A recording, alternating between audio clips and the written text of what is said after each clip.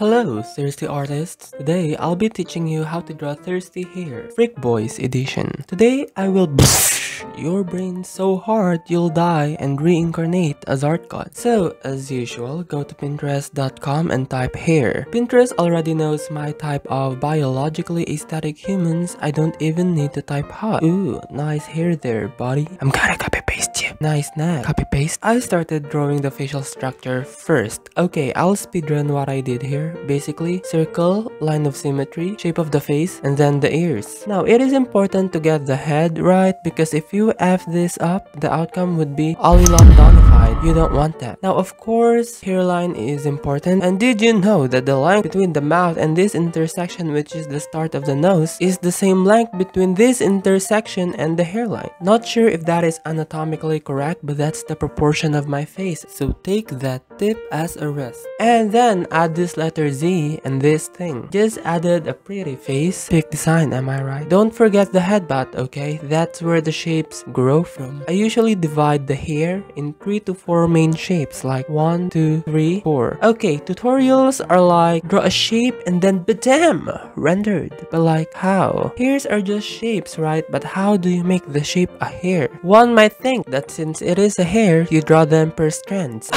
Inception! Hairs are shapes with some strands. Have you seen a hairdresser cut your hair per strand? No. So, to break down the hair, you first have to find the main shapes. The headbutt typically divides the first 2 sections of the hair, 1 and 2, and just identify the other main sections. Next, you must take note of the flow. Like look, hairs have a sense of direction, so we have to take them into consideration while we draw the hair. Now shapes plus flow plus some strands is equals hair, okay? Bonus tip, the strands show the flow of the shape, so make sure that when adding strand, you have the goal in mind to tell the direction of the hair. The way I draw strands is by using 3 types of curvy lines. First line is curved letter V. As you can see here, this is typically seen in anime hairstyles. Pointy, like my pimple. They are usually used at the end of the hair. This type of strand is mostly used in Freak Boys type of hair. The last 2 lines I use are most often used in longer hair, so you won't often see them in short haircuts. Second is a curvy line at the middle, and when I stop, I draw another curvy line next to it to finish the strand. I usually use this to divide the main shape. The last is curvy zigzags with varying size. Not like this, but like this, okay? You could also put a gap between them, like the previous type of line, but the main thing is that these are hella curvy and zigzaggy. I don't know the reason why these lines work, they just do. Now, of course, this will be erased soon enough since we're going to render the shit out of it by suffering more. Now, coloring. So, use the lasso tool for the color block. I know there's a lot of other ways that you can color, but this is just my thing, you know? Okay, then clip a folder because we're going to do all the initial coloring inside the big black void of folder. I added some strands for hair-like feel, you know, for the flow. Then I added a multiply layer for the shadows and an overlay layer for the light. I dropped the darkest color and used that to add definition. Since I am drawing below the multiply and overlay, the colors are adjusted depending on the shadows and lighting. I used the line art as a guide to know where I should put the darker shade. Like I'm just basically tracing art, hashtag cheating. Then I proceeded with the rendering. It is easy peasy to say render, but how do you render? Okay, so example, this is the section of the hair. Add the multiply and overlay layer, yada yada, like what I said earlier. Then use the hardest round brush and paint it here at the bottom like this. Then I eyedropped the lightest color and colonized the darker area. Repeat the process until it is aesthetically pleasing enough. Take note that at this point I am painting on top of the multiply and overlay layer. This means that the color I eyedropped are not adjusted anymore. And then I'll use this brush called brush pen, a very fine and creative name for a brush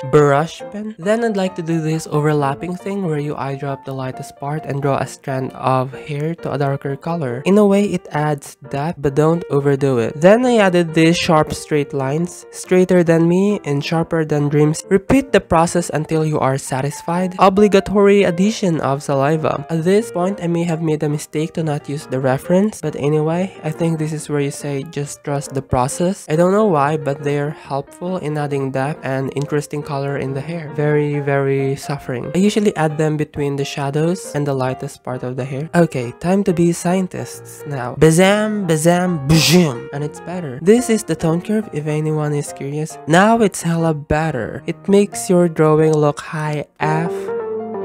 Lower the opacity for low-key effect, and that's it. Also, this hair looks like a shiny polished leather shoes fur. Now, make sure to practice drawing and have patience figuring out how hair works, because if you won't, all the things I said won't mean crap, since most probably by tomorrow y'all forget it. So go grab a pencil and draw. Oh, not motivated enough to draw? Okay, well let me tell you, there are 12 to 14-year-old artists out there better than you at drawing. I know, 14-year-old psychopaths. Please subscribe and like if you learned a thing or two and enjoyed the video.